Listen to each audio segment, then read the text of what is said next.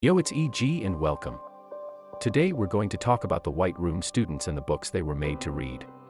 The White Room is known for its strict training and education system, designed to turn students into perfect, emotionless, and highly intelligent human beings.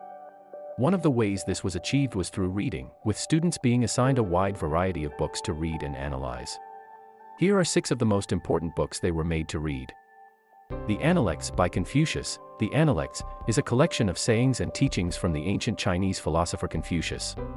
White Room students are required to read this book to learn about ethics, morality, and leadership.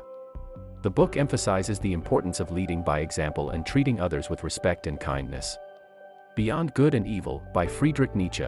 Nietzsche's philosophical masterpiece challenged conventional morality and encouraged readers to think for themselves. For White Room students, who were taught to be emotionless and obedient, reading this book would have been a radical departure from their usual way of thinking. The Wealth of Nations by Adam Smith. The Wealth of Nations is a foundational work in the field of economics. White Room students are required to read this book to develop their understanding of economics and how markets work. The book emphasizes the importance of specialization, division of labor, and the role of self-interest in a free market economy.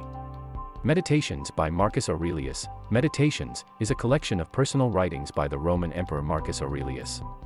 White Room students are required to read this book to develop their self-discipline and mental fortitude. The book explores themes such as resilience, self-control, and the importance of living a virtuous life. The Critique of Pure Reason by Immanuel Kant. This complex work of philosophy explores the nature of knowledge, reason, and the limits of human understanding.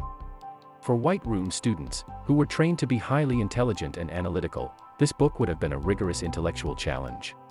The Divine Comedy by Dante Alighieri. This epic poem is one of the most important works of Italian literature, and it tells the story of Dante's journey through hell, purgatory, and heaven.